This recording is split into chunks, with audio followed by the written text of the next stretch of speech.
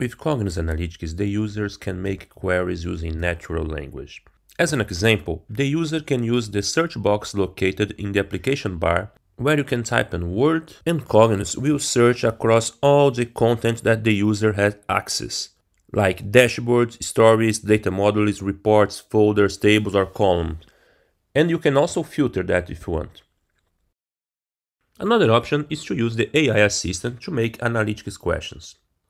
As an example, I will ask, how was my sale last Christmas by product? Where Cognos will understand the way that the user is asking, including filters, modifiers, and time entities. As you can see, Cognos will also generate a chart to support my answer and also some AI insights regarding my question.